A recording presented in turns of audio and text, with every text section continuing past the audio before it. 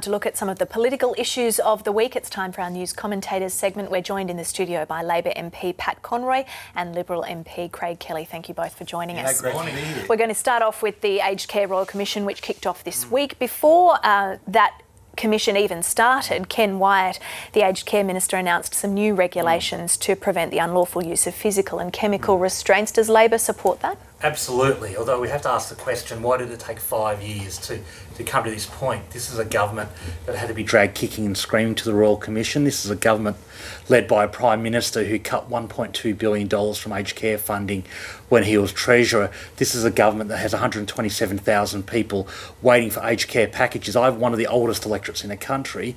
I welcome this Royal Commission. I welcome these new regulations.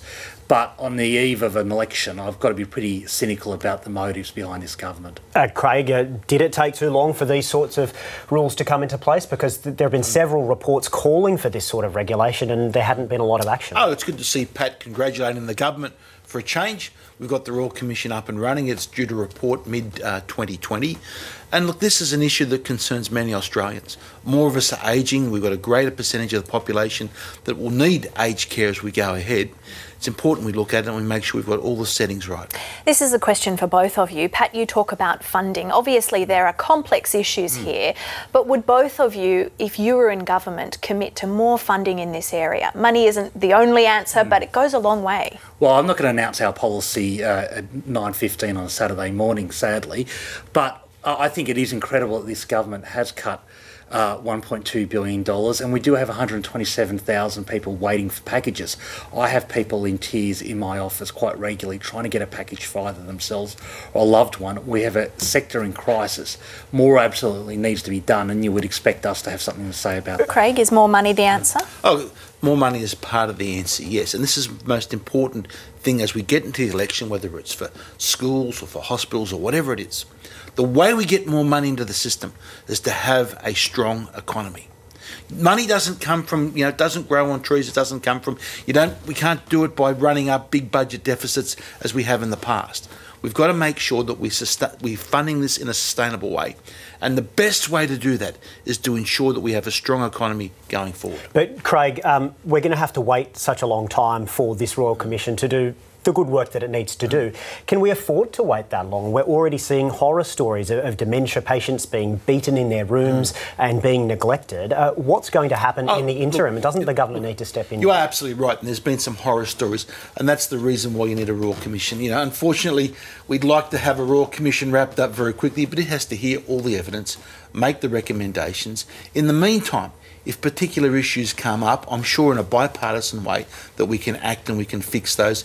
We don't have, rather than wait until the full report. Well, we have 127,000 Australians waiting for packages right now. The government has said they're entitled to that package, they qualify for the package, but the funding is not there. That's something that should be fixed without waiting for a Royal Commission, because those people are in dire need. All right, we'll move on to our next topic. Fijian Prime Minister Frank Bainimarama has made some pretty firm comments directed towards Australia, encouraging it to move towards more renewables. What did you make of those comments? We've already spent something like $50 billion over the last decade to build renewables in this country.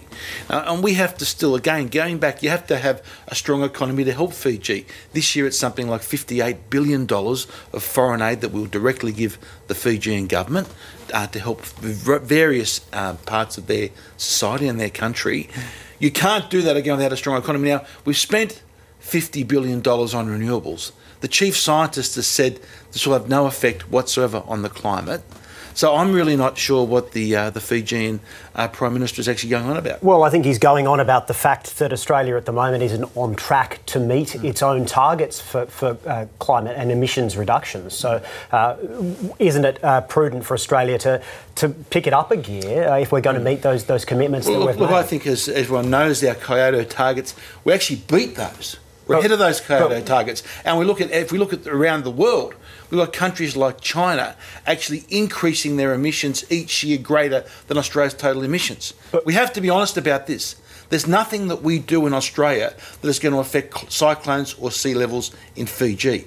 The best way that we can help the Fijian people is to ensure that we have a strong economy, we can give them the generous foreign aid that can help them mitigate any bad weather that they have. What Craig has just said condemns our Pacific sister and brothers to a horrible, horrible life. Unchecked climate change is an existential threat to the entire Pacific island nations, all of those. The government's 2030 target, firstly, is inadequate at 28% cut on 2005 levels.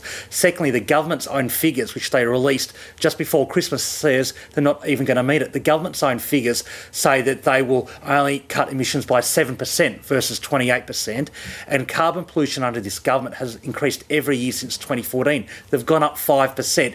What Craig and the Liberal Party is about is denying climate change. They're not taking any action on climate change, condemning our region to a huge negative impact, and we need to play our part.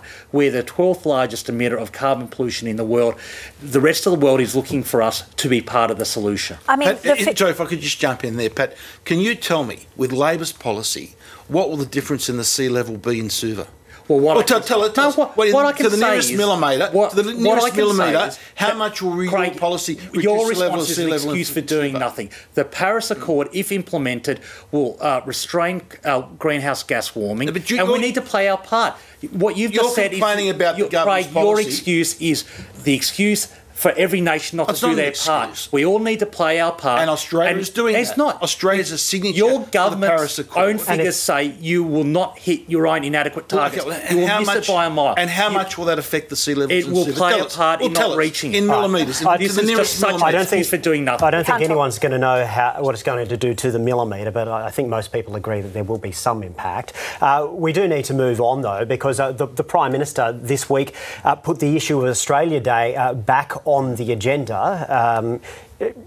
Promising to strip councils of their rights to hold citizenship ceremonies if they want to do it outside the 26th. Is this really something that most Australians, that's really front of mind for most Australians at the moment? I think most Australians want to celebrate Australia Day on Australia Day, as it has been for a long, long period of time. And when the first fleet came around and settled in Sydney Cove. That's Australia Day. That's the day that we became a nation of Australia. And that's what everything that happens in our country today goes back to. The vast majority of Australians want to see Australia Day celebrated on that day.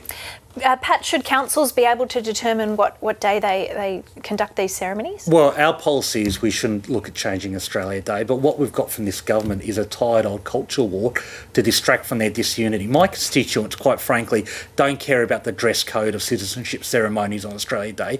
They care about more jobs, they care about better hospitals, they care about better schools. This is a massive effort of distraction from Scott Morrison to pick a fight with a couple of inner-city Melbourne councils when the main issue should be jobs, health and education. So in regards to the day itself, what would be the harm in changing the day? Well, I think it's a distraction at the moment, and we do need to acknowledge that for a significant proportion of our community, that day is a day of great mourning. That is a great day where they saw their Indigenous ancestors invaded. That's obviously for one part of the community. For a lot of the community, they see it as a day of celebrating our national unity. So what's the harm in finding a day that we can all agree on? Well, our policy is not to change it. Our policy is to focus on issues that every Australian really, really want to be concentrating on, which is more jobs, better healthcare and better funding for schools. This is a massive effort from distraction from Scott Morrison and from the Greens and the inner city councils who want a culture fight rather than concentrating on the issues that really drive my constituents. But we do need to be sensitive about Australia Day and acknowledge that for some people it is enormously hurtful. Just briefly, Craig, I mean, it did seem a little left of field, didn't it? I mean, have you ever been to a citizenship ceremony where people are dressed appallingly? It's funny you comment on that. Actually, we go to Pat and myself, I'm sure we all go to a lot of Australia Day, not Australia Day citizenship ceremonies, but citizenship ceremonies across the board. And I think a dress code is important. But have you ever seen Yes, anyone... actually I have. I've seen people that I think have been actually, and it almost embarrassed them.